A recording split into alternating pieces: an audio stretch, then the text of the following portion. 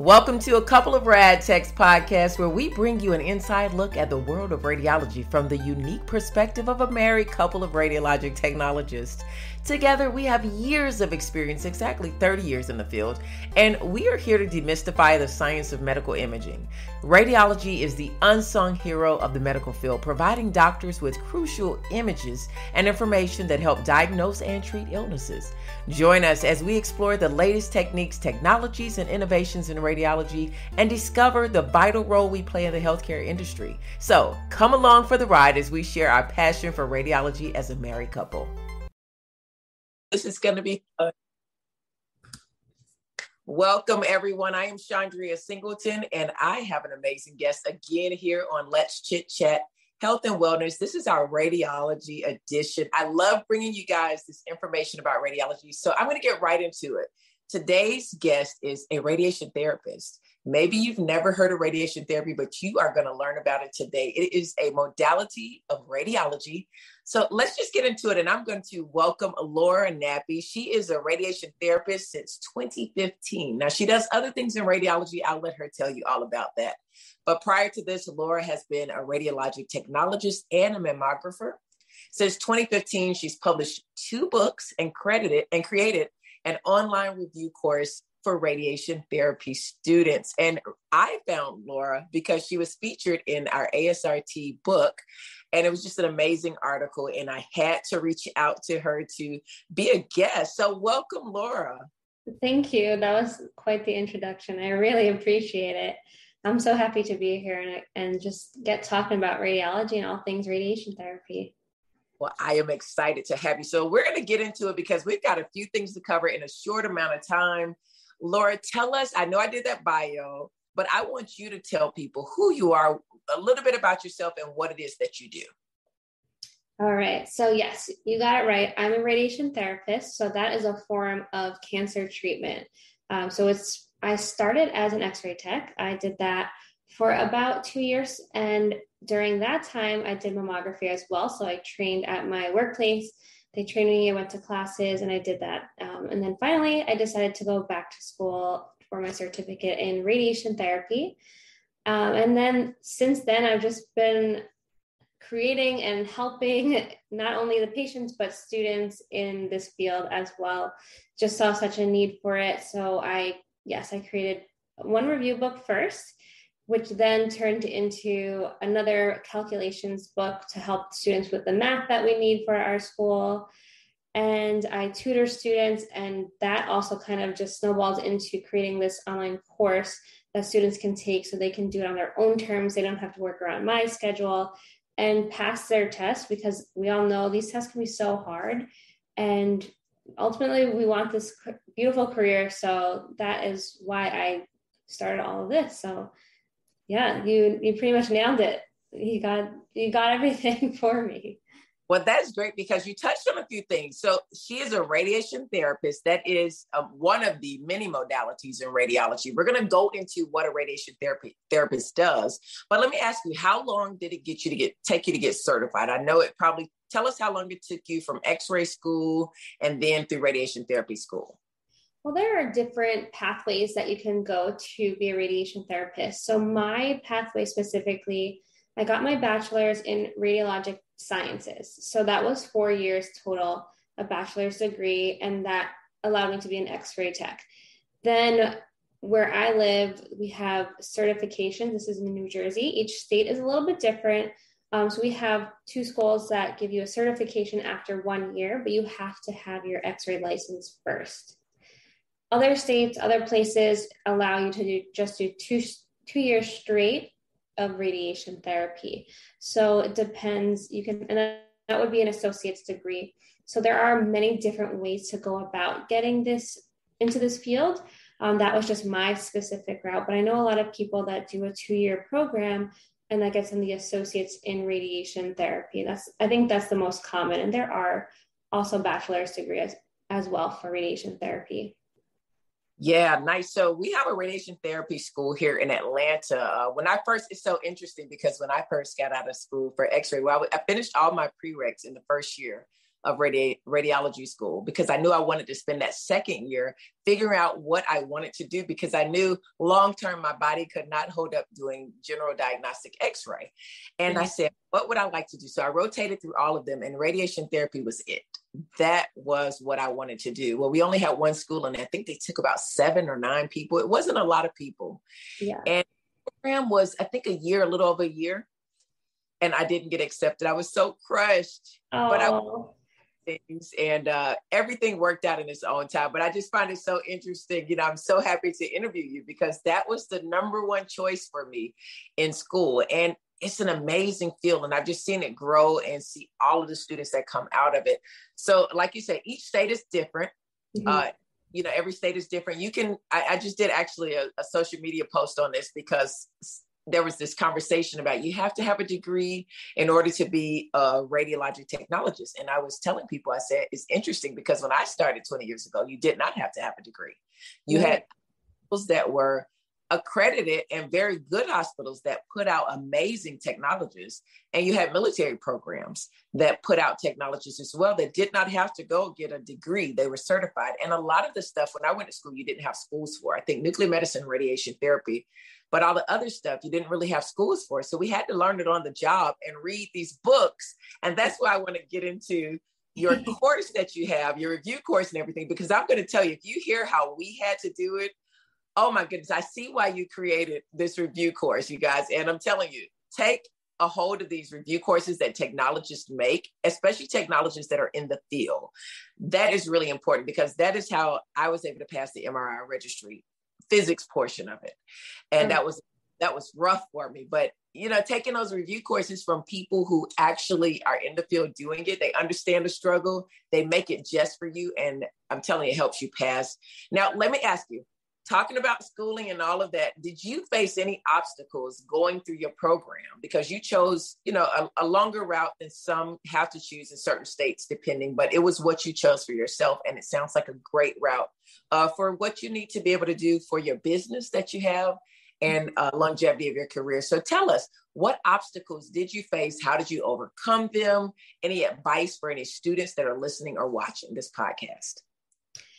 Well, overall, these schools, since they are shorter, like even if they're 1 year or 2 years, they're pretty crammed and jam-packed of information. So it's stressful. I did have to find some new balance in life, not just, you know, hanging out and going out all the time, but I also couldn't just stay home and study all the time. So it was definitely a balance of finding the time to dedicate towards it and learn this like really hard field, I would say. I mean, I don't want to discourage anyone, because it's doable, but it's so completely different than anything else you've ever learned in school, I would say. So you just have to find that time. And for me, that was a big obstacle, just dedicating the time, because I was working at the time as well, after I was working in x-ray, and then went back to school for radiation therapy. So I was working, managing my time with work, studies, clinical hours, you know, just regular relaxation too, because that I think is so important that a lot of us forget. And yeah, you have to kind of prioritize it a little bit more, and maybe put some things to the side that you wanted to maybe do in life, but it's so worth it, because it seems like so long, 1 year, 2 years, but looking back, 1 year is nothing, 2 years is nothing. So it's so worth it to do the job that you want to do, because, you know, everyone always says it, you're doing this job, you're there for 40 hours a week, you're there more than you're at home. So you have to love what you're doing. And really, that's what kept me motivated, going to the clinicals and seeing what was being done, the relationships that you build with the patients, the impact that you're making. It's just incredible. And that really just kept me going. Like I found it really interesting from the start. Even, it's going to sound really nerdy, but the science portion of it, I thought it was really cool. I mean, maybe that's why I wrote a book, because I think that's it's interesting. But really what kept me going was the impact with the patients.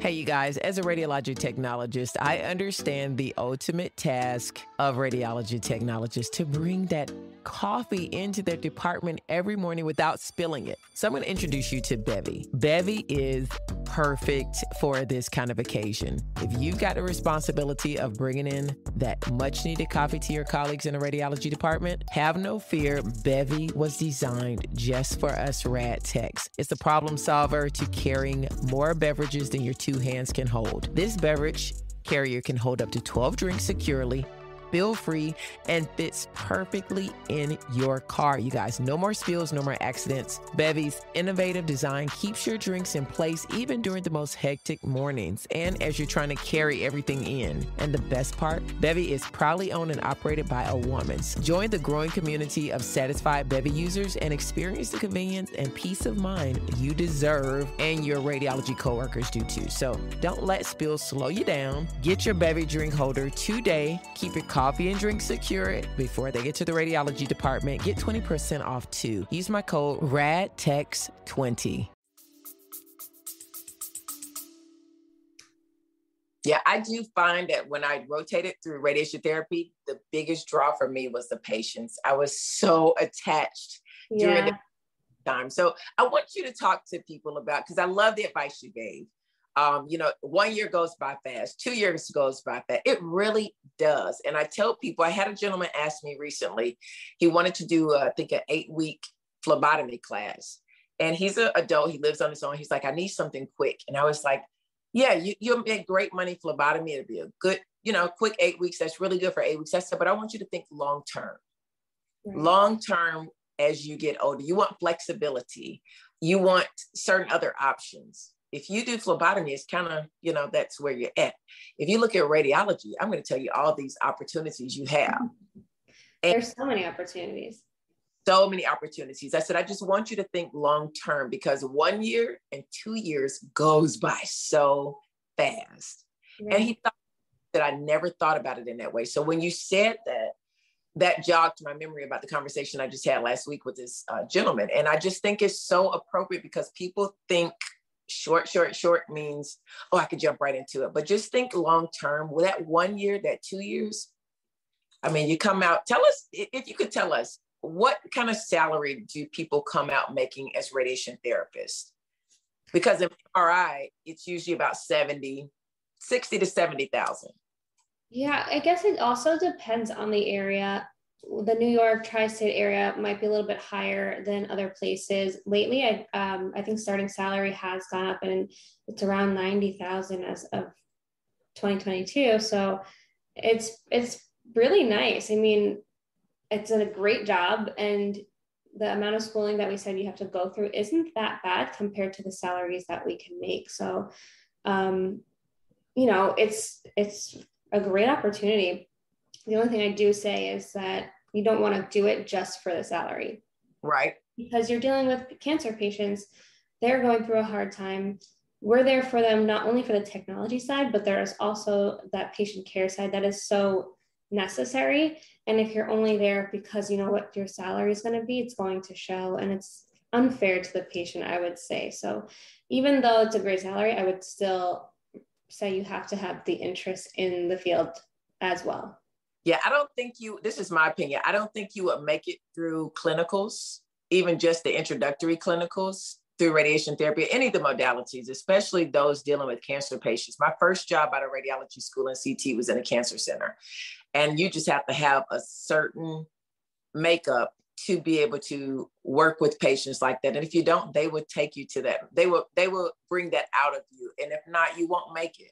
And I really think, I don't care how much you get paid, like you said, you have to be there emotionally for people and for yourself, because for me, it took a lot out of me, because I get really attached to people anyway. And I, in those few weeks that I rotated through that modality, and I said, I would have to do a lot of self-care to make sure, I know you talked about work-life balance before, to make sure that I can show up, not my job, but also in personal life, and not allow that to, take hold of who I am. But I love that. But I talk about salary because I totally agree with you on salary. You can't do something, even if you're a police officer, a teacher, some of the lowest paid to me salaries, jobs that people do that put their lives in danger, or they give so much, they don't make that much, but they do it because they love it. But what I do know that this generation now, you know, they do want to make sure it's worth their time. And I think that's important because people need to be compensated for the hard work that they do. And they need to be fully aware of that. That's a part of it. Money is a part of it. A part of, yeah, you love, but you also have to feed your family. You also want to take trips. You also want to do things, have a lifestyle that you can afford. And I think some people have never known that you can go to school for 2 years and make that kind of money. And I just find it so important to say that, because there are some people out there that they don't know anything besides certain jobs, getting a job at the federal government or getting a job at a warehouse. And I think more people should be aware that there are jobs out there that you can get with a 2-year education and be able to not only take care of yourself, but take care of your parents who've been taking good care of you, you know, and not see them struggle. And I think our modality affords people that opportunity. So I love to make people aware of what they can do in radiology. Yeah, that's a great point. A lot of people don't know about this field. I actually didn't know about it until almost getting into it. It's not something I knew about ahead of time and knew I wanted to do because I just wasn't aware of it. And a lot of my friends didn't know what I was doing. I don't know if they still know exactly what I do, but that just goes to show how unknown, I guess, this field is. And you're right, like we need to make people more aware of it, more aware of these opportunities, because school's not for everyone. You don't have to go to this very like well-known kind of job and be like in this job you're not interested in. So these jobs are, I would say, fun, but I don't know if everyone agrees. They're fun, they're interesting, and you make good money. I think it's a win-win. I agree. And they are fun. I forgot about that. I have stories for days. I mean, we could probably have a round table and all laugh and have a good time talking about the things we have experienced in some of our patients. I crack up every day when I go to work. And I think that's how it should be. You have these rough days sometimes, but the patients, when you give off good energy and you're kind and loving, they get a relief sometimes when they come in. But let me ask this, because you were featured in the ASRT, the American Society of Radiologic Technologists magazine. Tell us, where do you see the field of radiology or radiation therapy advancing from when you started in 2015 to now? Because technology is just going crazy. So where do you see it advancing? Yeah, this can go so many routes. Technology is amazing. So in radiation therapy specifically, there are these new technologies emerging that is called adaptive therapy. So as you're getting treatment, your tumor might be shrinking. And now we're going to change the treatment plan as the treatment is going, like day to day, to give a better treatment based on the size of the tumor that day. Now, I have not worked with that before, but that is something that is up and coming. And also these modalities are merging. So every day we take images using like CAT scans and X-rays to help us set up the patient. Now MRI is being integrated with radiation therapy. So it's going to be like integrated so much more. We need each other more than very separated silos of radiology, which is really, really fascinating. So we are starting to cross-train in other modalities. Like radiation therapists are now learning MRI and using ultrasound, X-ray. So it's really integrated, and I think we're going to rely on each other a lot more. And also with ASRT, we have this opportunity to give our voice so that we can speak for ourselves. In the last 2 years, I've been a part of this group, Radiation Therapists Association of New York State. So this is giving us the opportunity to represent ourselves as a radiation therapy group, to advance the career and to make sure this profession is going in the direction that we all believe it should be going in, not what people are telling us. So just having more of a voice overall is going to be much bigger, especially from the experiences that we are all having. They're all probably different in different states, but if we all get together and talk about it and move our career forwards, our profession forward together, it's going to make such a big impact. I totally agree. See, that's what the ASRT is for. I love it. I'm so glad I'm involved in it even more as I've been in the field for 20 years. And you're really doing that and showing why we need it. Now, can you just briefly take us through how people, what it is that you as a radiation therapist does? Like from beginning to end, how do people come into radiation therapy? So, there's so many steps. Where do I get started? So a patient has their imaging test, right? They have their radiology test, find a cancer or what looks like it could be a cancer, then they have a biopsy that proves that it's cancerous. After that, their doctor refers them to a radiation oncologist. So this is a doctor specifically for radiation oncology, which is different than a chemotherapy doctor. So they meet, they talk about a plan for the radiation treatments. And then once they're ready to get started, we have what's called a simulation. So a simulation uses a CAT scan machine, but in addition to just doing a scan, we also create immobilization devices. So the patient's in a different position depending on what we're treating. And they come for multiple treatments. They come up to like 40 treatments, 5 days a week. That's like the longest, but sometimes there are shorter treatments as well. But regardless, they have to be in the same position every day. So we use different immobilizations and tattoos and all this other stuff to get them in the same position.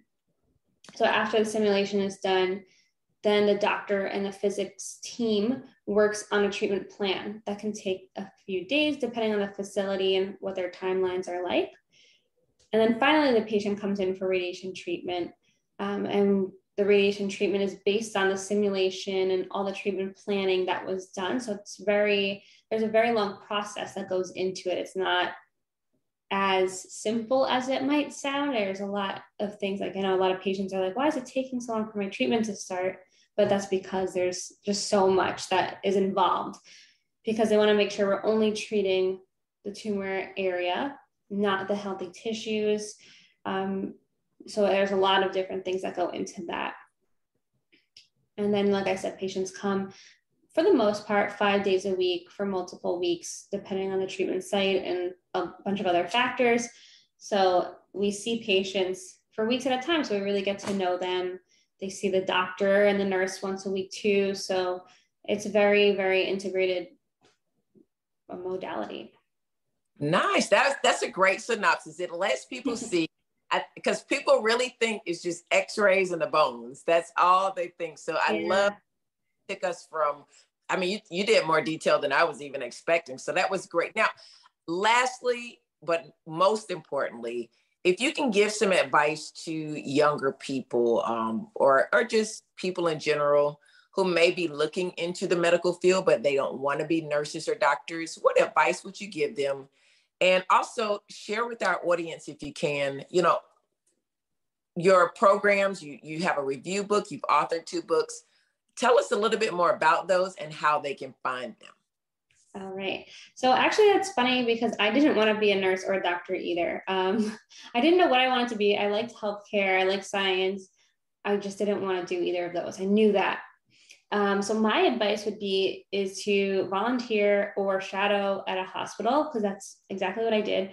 I volunteered one summer, and don't really even ask me what I did because I don't remember fully, but I remember seeing so many different parts of the hospital and seeing radiology and being very interested in, like, what's that? Like, what are they doing and how do I do that? And that's where it all began. So even people that come into my world and ask me about radiation therapy, I always say, like, shadow if you can, because like I said before, you don't want to do something if you're not into it. So you have to make sure you really like it, you're interested. And the only way to do that is with hands-on experience. So I do recommend doing that beforehand and doing some research. A lot of people wonder about schooling. ARRT and JCERT.org have great information about what schools there are available near you online. There's so many options now, especially since COVID. I think a lot of more remote has kind of been in the game. So that's helpful for people that are in areas where there aren't that many schools. So those are some things to look into if you're interested in the field. And even looking online, like YouTube, there's always so many things there, social media where people are talking about it, and you can see a little glimpse of it. Obviously, it's different than in person, but it's helpful to see a little bit of it. And as far as my educational resources, the books that I have available are on Amazon. So the first book is A Comprehensive Review Guide for the Radiation Therapy Examination. Don't say that 5 times fast. I thought it was a clever name at the time, but now that I say it all the time, I'm like, oh gosh, I should have shortened it. That's available on Amazon. I think if you type in my name, Laura Nappi, in Amazon, it'll come up, so you don't have to remember it. And then the second book is a calculations manual for radiation therapy. So those are both really great tools that have helped so many students in the past 4 to 5 years now pass their review registry tests. So there's a review book and a calculations manual, which I do think the calculations book will help you during your schooling as well, because we do need to know math, and a lot of people are a little bit intimidated by that. And it doesn't need to be that way. It's very, I would say simple math. It's just once you find out how to plug in the formulas, it's simple. And that's what that book is for, just to break it down, explain it. So it's something that's not stopping you from doing the program. Anyone that says, I don't want to do it because of the math, I'm like, please just read this and you'll be fine. Good tip. That's excellent. So I'm going to put Laura's information for her website, her Instagram inside of the description of this podcast. So if you're listening to the podcast, if you're watching it somewhere else, be sure to go to the podcast, go in the description. You can grab it all because you do want this. I'm telling you guys. And we appreciate you being here, Laura. I thank you so much. Well, thank you for having me. This was so much fun. Yes, and you're welcome back anytime. And you guys, thank you so much for being a part of our podcast, making it successful. Please remember to leave a review. We would love to know what you thought of this episode and the other episodes as well. Thank you again for supporting Let's Chit Chat Wellness and Travel. This is our radiology edition. And until next time, you guys have a great day. Thank you.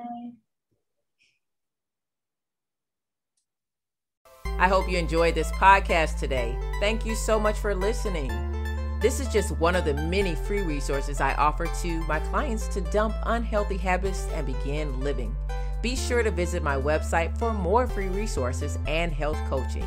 Again, thank you for listening. Be sure to subscribe, leave a review, and share this podcast with others so they can join the Let's Chit Chat podcast. Have a great day, you guys. See you next episode.